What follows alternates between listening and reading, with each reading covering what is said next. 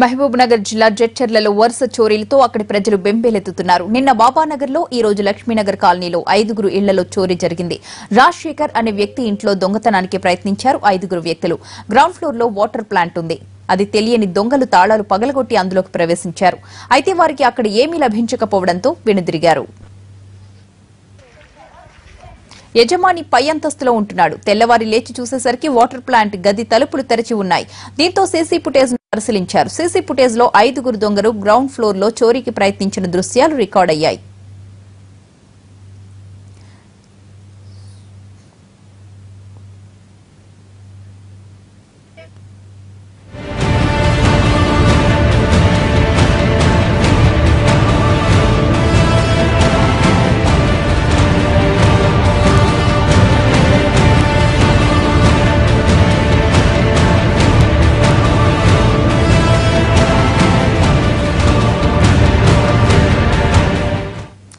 దొంగతనానికి ప్రయత్నించిన వారు ఉత్తరప్రదేశ్ కు చెందిన వారిగా అనుమానిస్తున్నారు పోలీసులు.